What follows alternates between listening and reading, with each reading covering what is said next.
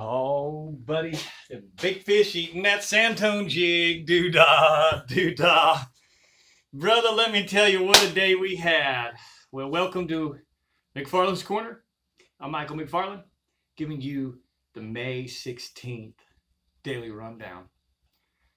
Folks, today I had two trips. I had a full day followed up by an evening twilight. So in essence, that's a full day, an 8-hour session, 2 4-hour sessions anyways, and then another 4-hour session.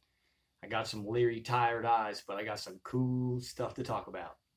So we start off the morning like we have been, looking for the shad spawn, the blue herons. It's still going on, and we're still catching fish.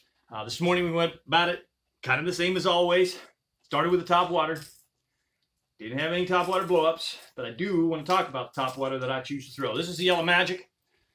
Case, threadfin shad color. Sparkles on the bottom. I love that bottom sparkle instead of just a solid color. There's smaller shad in some of these cases, so that sparkle really helps too. But Yellow Magic popper, that's the top water of choice. If you throw a Rico, that would do it too. There's a big difference. A big, big difference from a Rico or a Yellow Magic and a little Rebel popper or just a cheap aftermarket popper. I promise you, it makes all the difference in the world.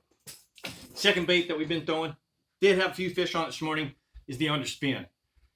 It's just a flashy swimmer. It's called a little flashy swimmer. And you can put yourself Kitech baits on there. You can put the Reaction Innovation Skinny Dipper. This here is a Smash Tech, a little 3-inch Smash Shad Junior. So that's the Smash Junior, chartreuse to tail. But that little underspin right there will get it done in the shad spawn. And actually, if you'll stick with that or go to a 5-inch and a little larger and just fish it all day, even deeper, you'll catch some bigger fish. The Carolina rig, man. What can I say? Shad spot going on, top water, no bites, underspin, a few bites. Once again, the Carolina rig coming through in flying colors, and I credit it all to the M-Pack Shad. All right. By the way, I owe you all an apology. I owe Mark Pack and M-Pack Lures an apology. They don't make a 3.5. All right, I've been telling everybody it's a 3.5 and a 7-inch. It's a 5-inch and a 7-inch. So we've been using this 5-inch in Green Pumpkin Magic and Green Pumpkin Magic Red. Now I know it's a shad spawn going on. Why wouldn't I be using shad colors? Well, for whatever reason, a little dirtier water, they're able to see this a little better. I do chartreuse to tail, and maybe it's just a chartreuse. They eat that better. So I have put on the disco green and the disco violet, but I'm going to tell you what, right there, that Green Pumpkin Magic, chartreuse tail, getting it done. All right? All those fish were pretty much unders, maybe a couple small slots. So about 8 o'clock. About 8 o'clock when that bite went away, the shad spawn was done. It was time to go throw the football jig. So we rolled to one of my deep shell beds, pulled up. Now, I got a single guy this morning, so I was going to fish with him for a little bit. Within about 15 minutes, I hit the first deep shell bed, about 22 feet. I hit a little shallower shell bed, about 18 feet. And then I hit a shell bed, the third shell bed, that was about 16 feet. Boom, I connect with a 6-pounder. I get my client up front. I put my rods away. I'm no longer going to fish. We on them. Boy, what a heartbreak. I feel for you, buddy. I know you're probably going to watch this, and it's the rundown, so I got to talk about it. But when I was a young kid, I played soccer, and my soccer coach used to always say, McFarland, don't be a bin brother. Do you know what a bin brother is? No. I would have been, could have been, should have been. So this morning, my client didn't do anything wrong. He had some things to learn. It's irrelevant. But man, in 15 minutes, he loses 3 giant fish. One of them just shy of the net. His heart's broken. These are all 6-7 pound class fish. Now I want to teach you something.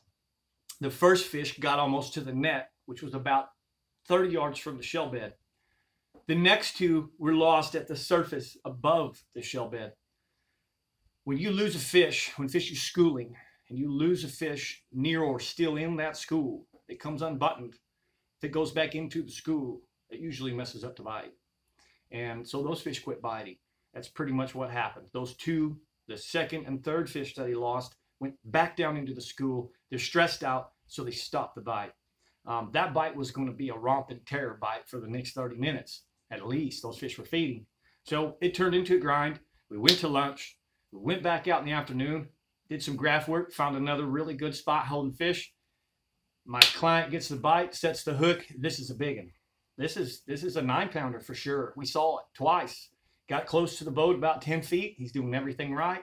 I'm thinking this is it. He's going to do it this time. One last little head shake and off she went. He did nothing wrong. Just that one, the fish won. So on that full day trip, if we'd have boated all those fish, we'd have been in the 32 to 35 pound range. All right. What a morning. What an awesome client. I really enjoyed you today. Thank you for being with me, John. Got a half day with you tomorrow. But we're going to try and make revenge. All right. So now I let John go home. I pick up my afternoon. It's a father and son. 73-year-old father. It's his birthday. Son tells me the opposite of what I usually hear. The father usually says he wants the son to catch the fish. Well, this is a middle-aged man, his son. And he said the opposite. He said, you know, we need to know some things for the Legends event. So we don't want to wear anything out. But I do want my father to catch one. I like my father to catch some fish. It's his birthday. So I showed him some things on the unders. We run to the big fish spot. We pull up. I make the first cast so I can kind of demonstrate this a little bit on how I wanted to work the jig through the shell bed. I do my demonstration. I hand the rod off to the son, who hands the rod off to his dad, who is already into a biggin. First cast. Here we go. We're fighting this fish, and we lose it. Oh, I just want to start to cry. But man, it's a tough day. The fish is winning today. Dad throws back out, hooks another one, loses it. Man, we're starting to feel this. Starting to feel this a little bit. But they eating that Santone jig, aren't they? So finally, Dad, third fish, puts it in the boat. It's about a 5.5 pounder. It's a good fish. Mind you, this is all happening in less 15 minutes. All right. So we take pictures. We do a few things with Dad. It ain't 2 more minutes. Son's into it. We got an 8.5 pounder, 8 pounds, 10 ounce bass in the boat, in the net. They both look at me and said, hey, can we leave? We want to save this for the Legends. Folks, I tell you what, I promised you they were going to eat Santone jig. I know fish.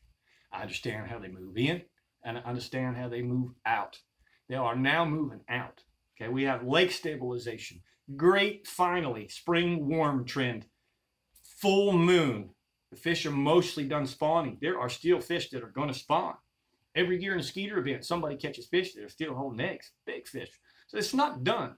But the majority of them fish are now pulling out.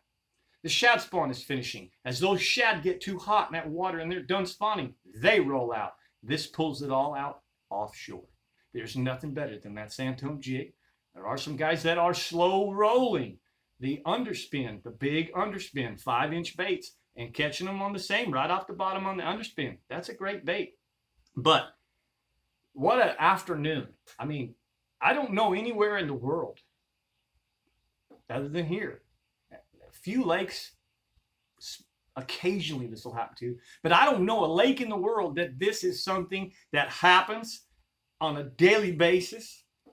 For the next 4 to 6 weeks, this is what you're going to see. Most of the guides, maybe even almost all the guides out there producing, the ones at least that know the offshore bite, it's incredible. So this is the GOAT Lake. It's the greatest lake of all times. Lake Fork, all right? 35 pounds twice. If they'd have all been on board the boat, if we'd have stayed instead of leaving the guys in the afternoon, if we'd have stayed, man, I don't know how many more we would have caught because they were chewing. All right, that all happened in 15 minutes, man. Guys, I really appreciate everybody that's watching. I appreciate all the support. I'm extremely tired right now. In fact, my whole garage is blurred, but I promise you I'm going to give it everything I got to give you this daily rundown and commit to it. I'm doing just that. The Santone jig, we're going to show it to you one more time. I know you've seen it. I don't mean to be redundant. You're going to see a lot of this the next 4 weeks. It's going to convert into the Santone 1/2 ounce stand-up shaky head with big worms. Okay, but there she is. PB&J right now with a green pumpkin trailer seems to be the best for me. I can tell you that JC Craw is probably the #1 color to throw. When they quit eating the peanut butter, I'll go to the JC Craw and I'll even throw a little bit of the Pake's Perch, which is a brim color.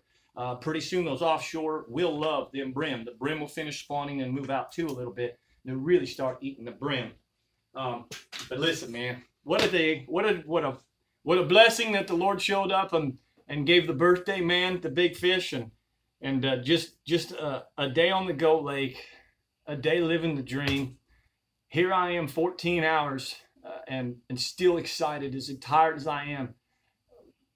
What a pleasure. What a true pleasure to be able to do what I do and share everything I'm learning with all of you. So, folks, that's the daily rundown. I expect tomorrow will be a little bit different. The Legend event's going to have 700 boats, I'm guessing. A lot of boats are going to change the bite. Potentially Saturday rain. So the next couple of days, we'll see where it goes. I am booked. It might be even hard to get on a spot. So, thank you so much for watching. That concludes the day and the Daily Rundown. I'm Michael McFarland, wishing you all great fishing.